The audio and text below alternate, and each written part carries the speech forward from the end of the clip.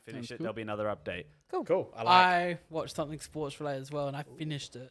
And it's the new Amazon Prime documentary, Making Their Mark, which is just all AFL footy. AFL. Yeah, see, I do want to. I'll probably watch that after I finish this. It's probably the most. I'm so happy because it's so well produced. It's so highly made. I've watched a little bit of it because my parents binge watched it, which is so out of character for them. Like they full on. They were watching 3 episodes in a row, like multiple times. However many episodes there are. So I watched it twice because I binge watched it. So it was meant to come out last Friday, but suddenly it was up on Thursday night at like 10 o'clock. Nice. So I stayed up to 4 watching the whole 6 thing. episodes. Do you have uni the next day or? I don't go into uni at all. Oh, okay, fair enough. How's that GPA? I'm all external, baby. God damn. I just go to Zoom calls and mute my mic and walk away. So yeah, I watched them, and then I watched the next day. Then over the weekend, I rewatched it all with my parents. And Mike, I'm not going to spend too much on it because I know this movie podcast fan base does not give a shit about AFL footy. It's very niche. It's very niche. It's just so great seeing something so well produced about our game. Yeah, because obviously we never, being Australians, we never see anything hype. We only see what we see on our TV, and if anything is made about it, it's airing on Channel 7 and it's shit. Yeah, exactly. Yeah. I was going to say, just commenting on this as well, for people who don't know what this is, they were planned to do a documentary series about these AFL players. The first episode starts before COVID. Sorry. Yeah, the first episode is completely normal, and then COVID hits. And much like any other documentary series around this time, like, all of a sudden, oh shit, this documentary series is taking a whole nother turn. Yeah, and it's probably worked better for them. Yeah, honestly, it made it so interesting. They had behind the scenes access to probably the most interesting season of footy ever. Yeah. They follow one team specifically? 6. They follow six main people. Our boys there? West Coast, Crows, Richmond. So West Coast, you follow Nick Nat. Richmond, you follow...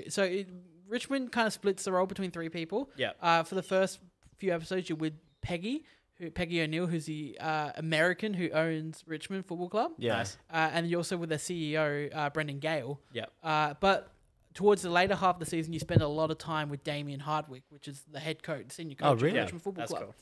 Cool. For West Coast, I said that. GWS, you follow Stephen Cognilio, who is the newly appointed first-year captain of West Coast, a real young captain.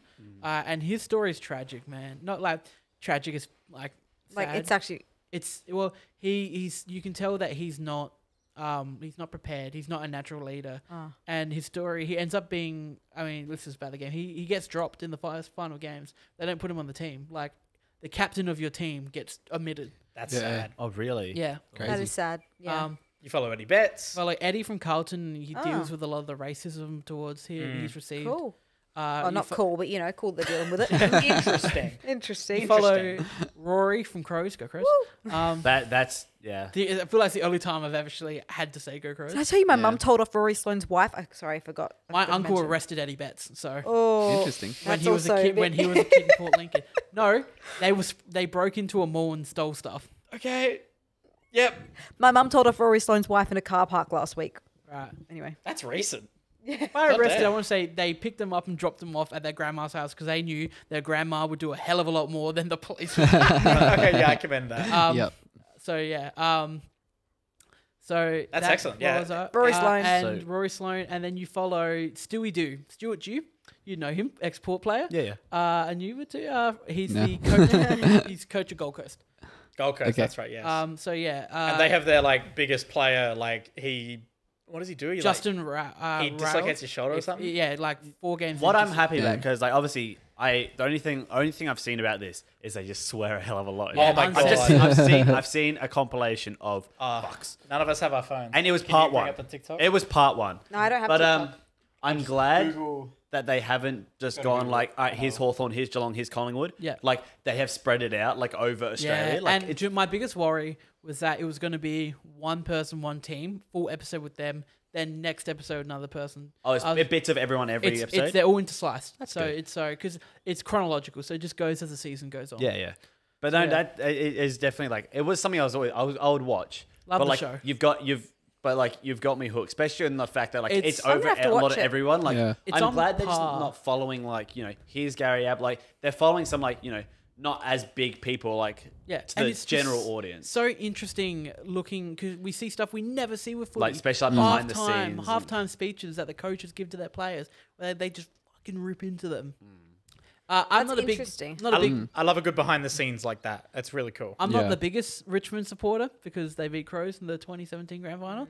But man, it made me like Damien Hardwick a lot more. He's such a good coach. And yeah, basically great. Very happy I watched it. You'd like to think, especially because it's Australian, that the quality of the documentary will carry the sport even. Exactly. Because it reminded me, we had a talk about Drive to Survive, which is a Netflix documentary that is very well produced. A lot of comparisons. Yes, on Formula One. Yeah. Which is a pretty niche sport in a lot of cases. Yeah. A lot of people like it, but don't follow it. I think because it's cool.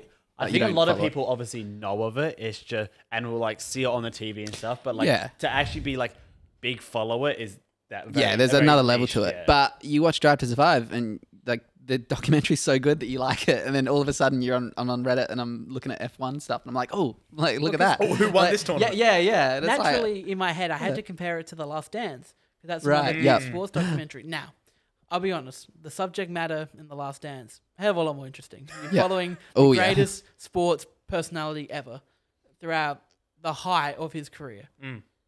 This, you're following AFL football. Yeah. Through COVID. But I want to see a bunch of Americans being like, yeah, this is awesome. Yeah, exactly. But the quality-wise, you're talking about that, it's the same. It's it's on par with that. It's produced incredibly well. And I do like this more than The Last Dance, only because it hits more close to home. Yeah. That's what I was going to say. Unbiased. Yeah. I like it in a biased fashion. You can relate. I think you can relate. Hell of a lot more. It's the sport a lot of us grew up watching. And you also watch it and you're like, I was there for that game. That's what's so great about it. I hope you won. It was COVID. Do you feel if you're members? Do you feel so much more like you've been following the season and you understand the current situation? Absolutely. Yeah, because that's how I felt with the Formula One. I was like, I feel like I'm in the clique, but I haven't watched that at all.